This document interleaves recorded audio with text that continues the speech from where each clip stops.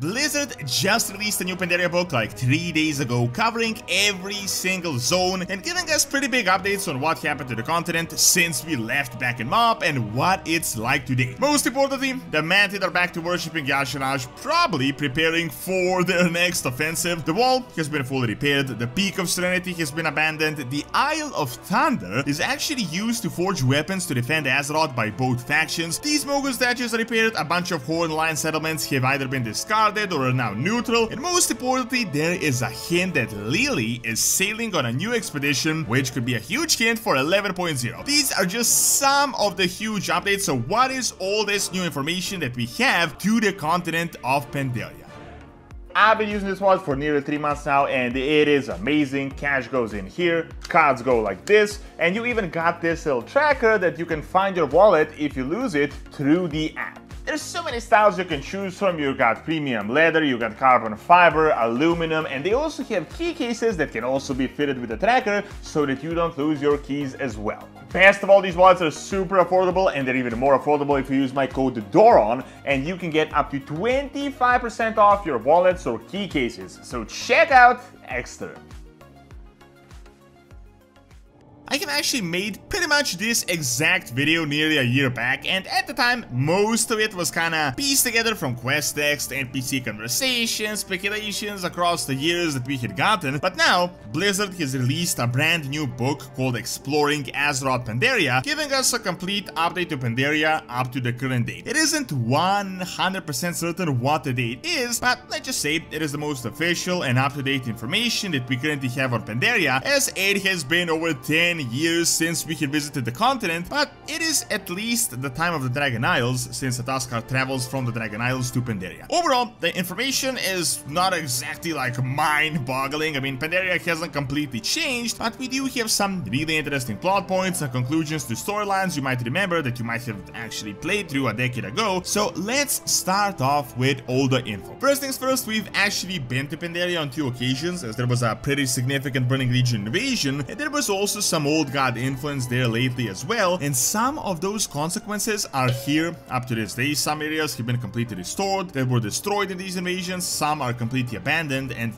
no longer really exist. So, starting off with the Grasserang Wilds. We discovered a Tuskar here that sailed from the Dragon Isles to Pandaria. As a jungle, it is still dangerous up to this day, but nowhere near what it was back in the day when Pandaria was in the midst of chaos. We know that the Domination Point, the Horde base, is now friendly to both factions. We know that the Sentinel base camp, the Night Elven outpost, has been abandoned completely and has now just kinda returned back to nature. However, the Tauren, on the other hand, of the Thundercleft settlement remain here up to this day, and they have been healing the lands ever since. When it comes to Jade Forest, all of you guys know it from that famous cinematic. The Ganashar Point, the major Horde landing site, has been completely dismantled and is no longer there. We also know that the famous statue that was destroyed by the Horde in the Alliance War has still not actually been restored. The restoration work is in process, but as far as we know, it is several years away from actually being completed, so it is still quite a bit of work in progress. The ruins of the Terrace of Ten Thunders are peaceful, and the Sauroch of the Windward Isles have been driven away. In regards to the Timeless Isle, we don't really have all that much info, but we know that Ordos is apparently still alive, so we have not actually defeated him. Now, Dreadweights have, in my opinion, the most interesting new information and some possible foreshadowing as well. Most importantly, the mantid are still a thing, and they're worshipping Y'Shaarj, which, as I said, I think is a pretty big hint for the next WoW expansion, as we have all this old god info foreshadowed. We know that they have certainly calmed down, they're still dangerous, but the wall hasn't been attacked in a large force in a long time. The damage section of the wall has been completely fixed, as well as that gate. Since the defeat of the Shah, most of the corruption has retreated, and while some of the trees have been saved, a lot of the mantid trees are still just skeletons and completely ruined, so the corruption isn't completely gone. However, in my opinion, this seems like a hint that the mantid are worshipping Y'Shaarj and just building up power, and it is only a matter of time before they get recruited back for a new offensive, especially since the recent lore implications show that old gods can't really be killed, so Y'Shaarj might actually be returning. But regardless, right next we have the Townlog Steps, and we have a bunch of updates to this zone as well. The Yongle continue to rule the zone, and while we no longer are at open war with him,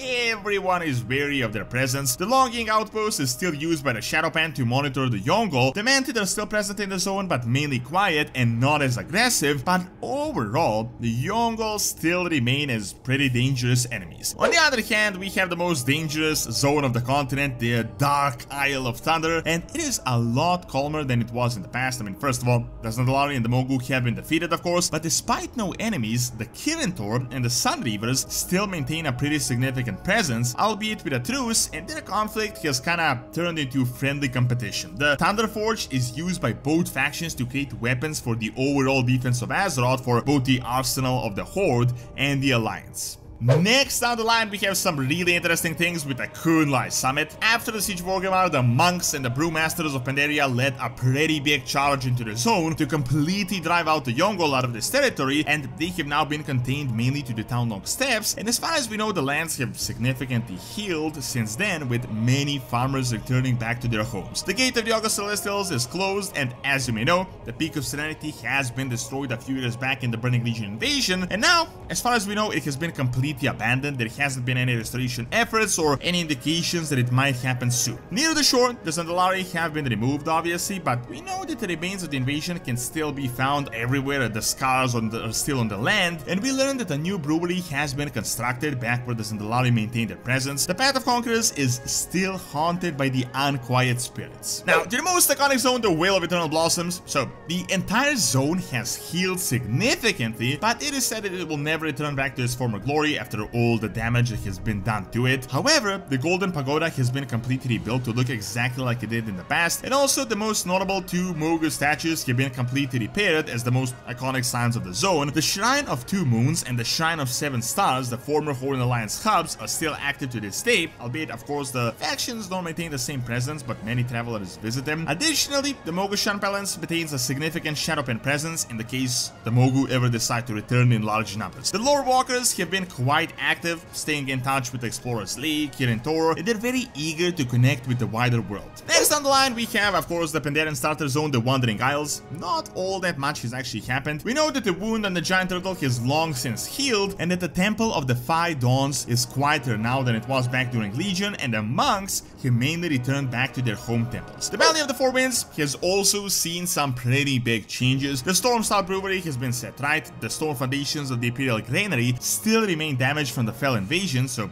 the attack was still apparent. Additionally, the Pools of Purity have been restored completely to the pre-Legion invasion because, as you may remember, the Legion attempted to desecrate them. Overall though, the Horde and the Alliance presence still remains, although as a symbolic amount across the continent, sort of similar to Northern with a skeleton crew to maintain the presence. The downscale of the forces is of course logical. I mean, we're dealing with other things, and also you can notice this because a lot of the bases have closed down due to being hard and probably expensive to maintain. Pandaren have across the years connected with more of the rest of the world, and Pandaria has also significantly opened up to trade as, of course, the continent is much more peaceful. Interesting enough though, despite us calming down everything, the kinda lying threat still exists. I mean, it's not exactly all just rainbows and sunshine. Not only are the Yongle still a pretty big threat, but a lot of this book reads as foreshadowing that the Mantid may become trouble soon, and additionally, with all the recent information and the presence of Titan facilities on Pandaria, I'm expecting we could be returning to the continent quite soon. Overall though, the book itself is really nothing all that crazy. It foreshadows Lily going to an expedition, which could indicate the new continent we could potentially be seeing in 11.0. However, most of these updates are minor and very few are actually just groundbreaking. This was really just a way to immerse yourself in Pandaria's storyline back again, but I'd say most of the predictions I made for the continent in the previous video on this topic are pretty much still spot on.